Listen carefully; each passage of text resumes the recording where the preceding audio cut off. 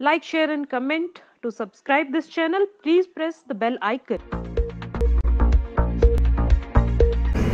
Sir क्या नाम है आपका? दीपक मल्होत्रा, दिल्ली से। दीपक मल्होत्रा जी, जैसे हम देख रहे हैं शिवसेना से शायद आप लोग हो और यहाँ दिल्ली के जंतर मंतर पर किन मुद्दों को लेके यहाँ पे आए? मेन मुद्दा तो आजकल जो छाया हुआ है, आपको मालूम है, जात पात का मुद्दा बहुत अहम हो चुका है। आजकल लोग अपने आप को असुरक्षित महसूस कर रहे हैं। क्या कारण है इसके पीछे हमारी सरकार जानती है। वोट की राजनीति है, सिर्फ वोट लेने के लिए सब लोग उतारू हुए हैं, चाहे उनको कुछ भी जुल्म कर रहे हैं उसको सहन कर रहे हैं वो लोग। मैं एक शिव सैनिक होने के नाते अगर दिल से चाहूँ तो हमारे बाला साहब ठाकरे जी 80% समाज सेवा किया करते थे, 20% राजनीति किया करते थे। आज वह जीवित होते तो हमारे देश के प्रधानमंत्री भी होते, मगर हम उस रूप में हमारे उद्धव ठाकरे जी को देखना चाहते हैं। उनके सुपुत्र आदित्य ठाकरे जी को देखना चाहते हैं, बॉम्बे के हमारे सीएम बने।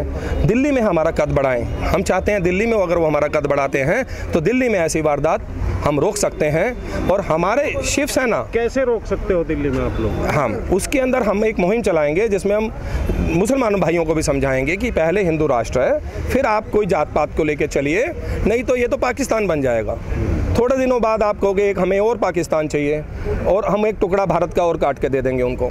दोस्तों, जैसे आपने कहा अभी जो शिवसेना एक पार्टी है, यानी कि अगर दिल्ली में भी शिवसेना लड़ती है, सत्ता में आती है, ये चीज़ दूर? बिल्कुल, ये हमारी दिल की बात है। हम बीजेपी के बच्चे कह लो, एक बेबी हैं उनके, क्योंकि अगर वो हमारे को दिल्ली में बढ़ने के लिए 4-5 सीटें देते हैं तो हम उनको दमखम दिखा सकते हैं कि हम भी सीटें लेके आ सकते हैं दिल्ली से, एमएलए की जो आने वाले इलेक्शन हो रहे हैं। मगर अगर शिवसेना हमारी बात नहीं मानती, हम 70 की 70 सीटों पे अपने दिल्ली के प्रमुख हमारे जो हेड हैं उनसे डिस्कशन करके, जो हमारे पार्लियामेंट मेंबर्स हैं उनसे डिस्कशन करके 70 की 70 सीटों पे एमएलए के कैंडिडेट्स खड़े करेंगे।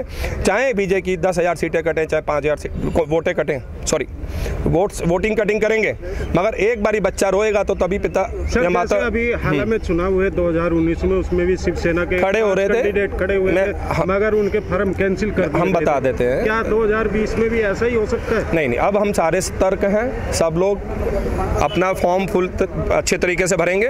हुआ क्या था फर्स्ट टाइम जो एमपी के इलेक्शन के लिए पर्चा भरा गया उसमें कुछ कमियां रह गई, मगर हर बारी गलती नहीं होती है।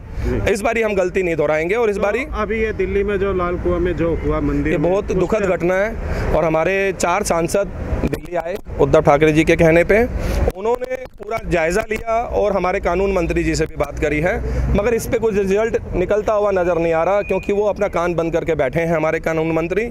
हम भी चाहते हैं कि वो थोड़ा कान खोलें अपना और अपने विचार जनता के आगे प्रकट करें कि ये दुर्गा माता मंदिर हमारी माता है, उसको कैसे हाथ लगाया उन्होंने, उन गलत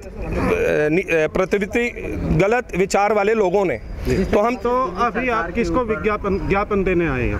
हम चाहते हैं कि ये जो मीडिया के जरिए जनता के अंदर ये बात जाए कि शिवसेना के साथ आप लोग जुड़िए। शिवसेना एक हिंदू राष्ट्र की पार्टी है, हमारे को कोई कद नहीं चाहिए, कोई पद नहीं चाहिए। कहते हैं ना कद बड़ा ना पद बड़ा, बड़ा वो जो मुसीबत में साथ खड़ा।